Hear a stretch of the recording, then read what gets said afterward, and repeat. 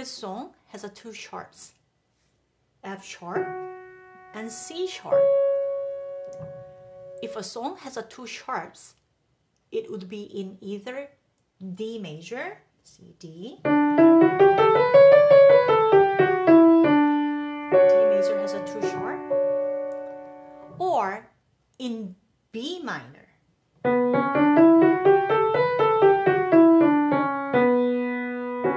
B minor has a 2 sharps too. Now let's find out what key this song is played in. If you want to know the keys of the song, you have to look at the left hand first. The very first measure has nothing, but the second measure has B and F sharp. With the right hand together, you can play the B minor chord.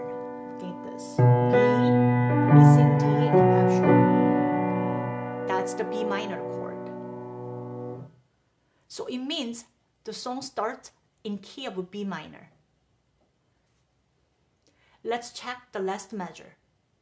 In the last measure, left hand is D and the right hand is F sharp, A, D. This is actually a D major chord.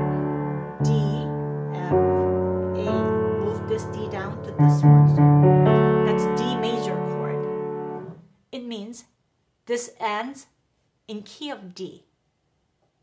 Say something is an unusual keys, play in 2 different keys. It starts with B minor to express sadness and despair, and ends with the D major to express hope. The composer probably wanted to put all the harsh feeling at the beginning and then ends with the relative major to still have some hope, longing to hear something from someone. So end with major. So far, we have to check the keys and mood of the song. If you know the mood and keys, it's easier to express the song.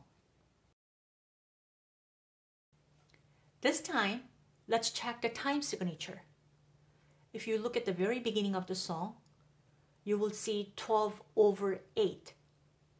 The 12 on top means that there are 12 beats in a measure, which is pretty long beats. The 8 underneath means that 8th note gets the beat. What is an 8th note? An 8th note is a quarter note with the tails after it. So in a 4/4 music, 8th note gets a half count. But in this music, an 8th note gets 1 count and the quarter note gets 2 count. What about the dotted quarter note at the beginning? This note will get 3 counts. The count system is a little different from other songs. This is a rare kind of time signature, so the count will be 1, 2, 3, 4, 5, 6, 7, 8, 9, 10, 11, 12. Since it's very long beat, I will count by 3s. Instead of counting everything 1 through 12, I will go 1, 2, 3, 1, 2, 3, 1, 2, 3, 1, 2, 3. There will be 4 groups of 3 sub-bits. It's much easier to count, so I will just keep on counting 1, 2, 3, 1, 2, 3. This time, we will check the left-hand chords. Left hand, the first chord is B and F sharp with a dotted half note, which is a 6 count in the song. B and F sharp is an actually B minor chord with missing this B middle note. So B and F sharp with the missing D. The next chord is G and D, the same way with the missing middle B. How do we know the middle note is missing B? If you're looking at the top right hand plays B, and D. So D is the same note. You see it, the B? That's how we figured it out, the missing chord. What about the next one? D and A. Again, the missing middle one. Maybe F sharp or F. Anyway, this is D chord. The next chord is A and E. With missing C sharp. This one we know is C sharp, not the C. How come? The right hand has C sharp and D. So, say something is based on these four chords. B chord, G chord, D chord, and A chord. With these four chords, music is written. You have to first practice these four chords over and over again until you can find the chord easy. So keep practice.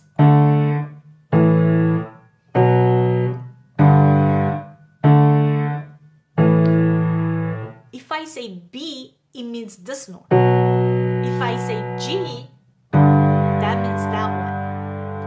D, this one. A means that note. These four chords played over and over again throughout the song. Therefore, you should know the chord to play this song. For the last, we need to go over rhythms. There are many tied notes. Tied means connecting with the lines, little lines. Basically, you have to hold the tied note up to the note value. For example, if you're looking at the second line, first measure, very last note is tied to the second measure, the very first note. I will just go over the right hand only, that part. The very first note for the very first measure on the second line is 1, 2, 3. 3 count, and then 1, 2, 3, 1, 2, 3, 1, 2, 3, and keep holding the next 1, 2, 3. Do you know why it's a 3 count? I explained in previous rhythm. Eighth note is 1 count, therefore dotted quarter note is a 3 count. So 1, 2, 3 tied, so it's gonna be 1, 2, 3. You have to hold it, the next value. Also, I will go over most complex rhythm part. It's gonna be measure 14th. So let's see. I will go over from measure 13th, going through that line. Right hand only. 1, ready, play. C sharp, B, 2. The next one is 3 count. 1, 2, 3. 1, 2, 3. 1, 2, 3. 1. Tied. So you have to hold it. 1, 2, 3. 1, 2, 3. Quarter rest is a 2 count. So you're gonna take a rest for 2 count. And then 1, 2, 3. 1, 2, 3, E, because it's falling fast. 16th note is half count in this time signature. So you have to fall on 3, E, 1, 2, 3. Rest, the 8th note rest. 3, 1, 2, 3, 1, 2, 3, 1, 2, 3. That's how rhythm goes. I will go over one more time, the same place, starting with the same note, C sharp. 1, 2, 3. 1, 2, 3. 1, 2, 3. 1, 2, 3. 1, 2, 3. 1, 2, 3. 1, 2, 3. 1, 2, 3. 1, 2, 3. 1, 2, 3. 1, 2, 3. 1, 2, 3. 1, 2, 3. Now on to the next part, measure 17 and 18. There's another tied with the 16th note and 8th note combination. So I will go over measure 17, the same C sharp again. 1, ready, play. 1, 2, 3, 1, 2, 3, 1, 2, 3. Now the part. 1, 2, 3, 1, 2, 3. Now, 8th note is 1 count. What about the next 16th note? That's a half count. The next note is 8th note again. So it goes 1, 2, 3, 1, 2. One more time. 1, 2. You have to go right away. Why? The second note, D, is 16th note. So this is half count. The 1, 2. You see it? So it goes 1, 2, 3. 1, 2, 3. This is most confusing part. In the next video, I'm going to play the song note by note.